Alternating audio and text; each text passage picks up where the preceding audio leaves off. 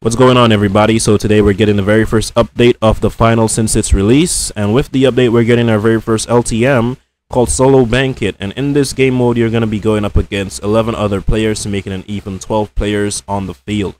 So I hope to see you guys out there fighting for that cash out, bro.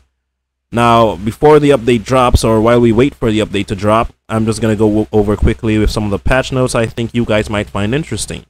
I'm not going to go through all of them because there's way too much here to list, but just the major ones I think you guys might have a little issue with, a little, stuff like that. Starting off with the cloaking device, is going to get an increased activation cost from 1 second to 2 seconds, and an increase in minimum required charge time to activate from 1.5 seconds to 2.5 seconds. The grapple hooks will no longer attach to objects that are attached to carryables, so prop surfing is done for, bro. It's over with. Get that stuff out of here. They completely removed it from the game. Recon senses, bro. When we think they're gonna remove this thing from the game, it just got a buff. So recon senses increased activation cost from 1 second to 1.5 seconds, and they decreased the minimum charge time to activate from 2.5 seconds to 2 seconds, bro. So it's gonna be even more OP. Let's see here. We have next, the flashbang is getting a cooldown and decrease from 20 seconds to 18 seconds. It's mostly nerfs, actually. RPG player damage, it gets a decrease from 150 to 140.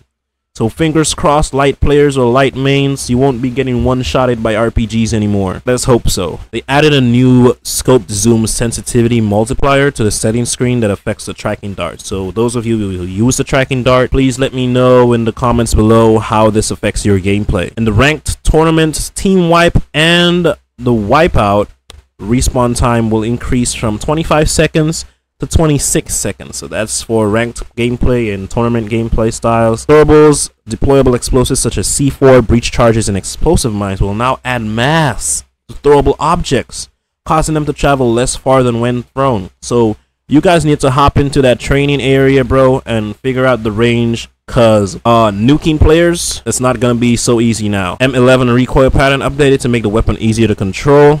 So that's very good. That's a buff right there. They added a trail effect to the throwing knife projectiles to make it easier to see. And last up on the list, we have the V9S damage increase from 35 to 36. Not much of a buff, but it should be good enough. So that's just some of the things that I have for you guys today. And I'm going to be releasing some of the gameplay footage from the Solo Banquet in a second here, guys. Hope to see you guys out there. Peace.